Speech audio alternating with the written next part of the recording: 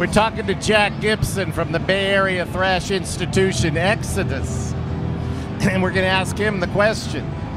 If you could go back in time through the history of rock and roll, put your hands on and play one guitar, one immortal guitar, which guitar would that be?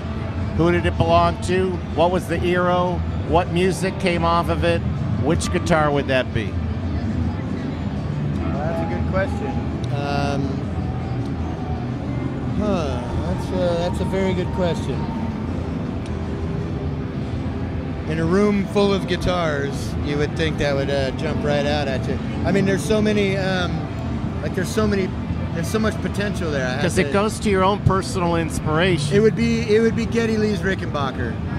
Yeah, maybe either the red one or the double neck with the guitar, you know, and the bass.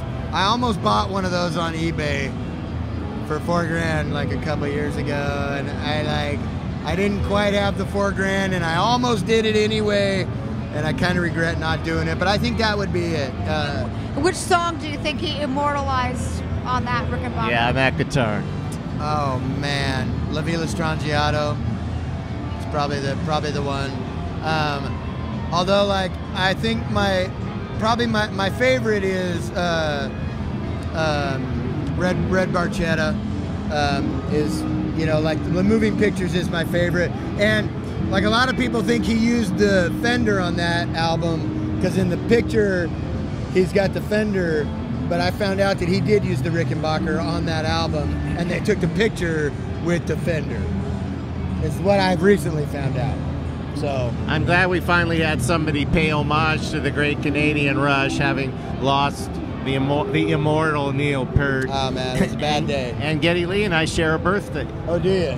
Do you? So we're very aligned on that one. Awesome. And Geddy Lee just released his book last year, The Big Beautiful Book of Bass. Yes. In which he, in the back, acknowledged me for inspiration, yes, which was, I'm Canadian, and those guys are my bros. I mean, such an honor that they loved my book so much that they used it as an example to go by. I love it. I actually got that book, and I went and saw him at the book signing, and he actually in Nashville he did a question and answer thing with a couple of the former producers of Rush, and it was killer. He was so great, and it was so nice, and then he signed everyone's book and shook everyone's hand, and he was killer. It was great.